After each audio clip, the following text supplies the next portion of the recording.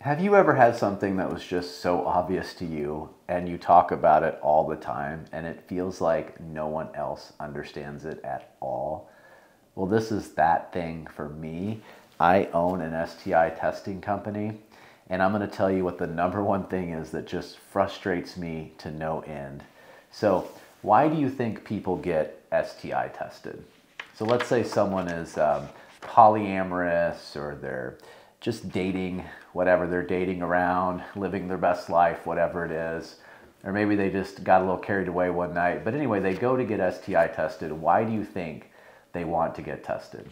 Well, I think it's because they want to know their STI status. They basically want to get a certificate in their mind. They want to get some reassurance that is basically this. Now, no one should use this term clean to describe their STI status. It's very off-putting, but that's what most people do. So that's what I wrote here just for emphasis. People want basically this, and we're going to call this a certificate that they want, right? So how do you get this? Well, you get STI tested. But here's the problem with that. I'm going to put a note on this hat here, and it's going to say that this is an STI panel. So they're going to go on the internet and they're going to order an STI panel, or they're going to go to their doctor and they're going to ask to be tested for everything, or get an STI test, whatever they want to ask. Now over here I have 16 different sexually transmitted infections. Now at no time has anybody ever been tested for 16 different sexually transmitted infections. So what you'll see is there will be one website on the internet that might have a couple of things, right? Another that might have 2 or 3 more, right? Okay, we still have all of these things that aren't tested, yet people got the test, they think they get this. They think they get this. But they don't know if they have any of these things, right? There are places on the internet that describe their test as 10 panel. Fine, we'll go ahead and put 10 things in here. Guess what? There's still all of these other things. And you know what? There's no defined medical term for what 10 panel is. Let's make this a little bit more interesting. Let's write full. Now this says full STI panel. They go to Google and they Google full STI panel, or they go to the OBGYN and they ask for a full STI panel. Did you know that if you went to 10 different OBGYNs and asked for a full STI panel, you would get 10 completely different tests, different infections that they might test for.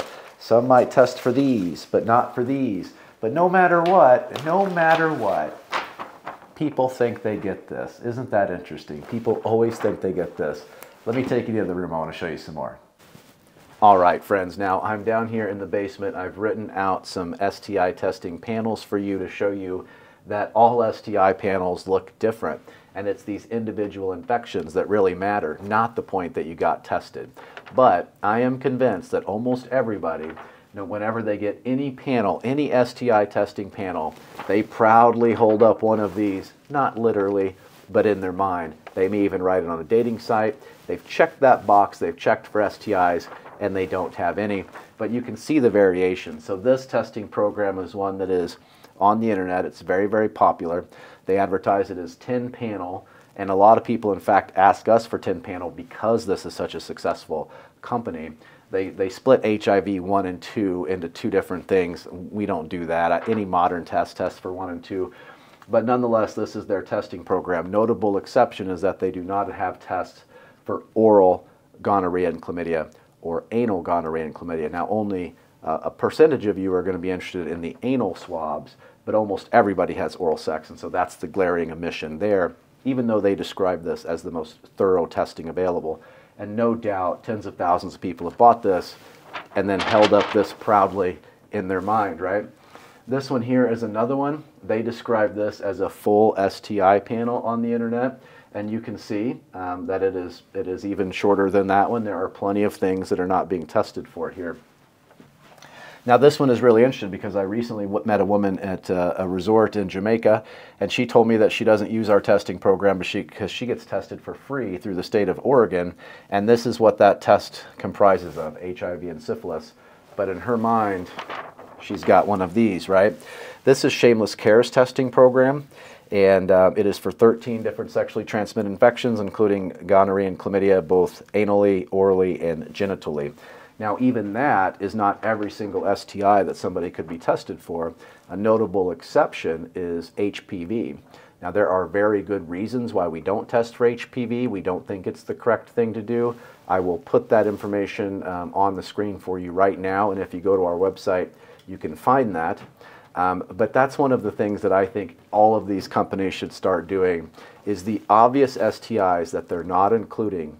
I think they should list them so that people don't get a test and think this, but instead they start to think something like, I was tested for some of the STIs in some of the places, and for those STIs and in those places, I tested negative. Make sense? Talk soon, friends.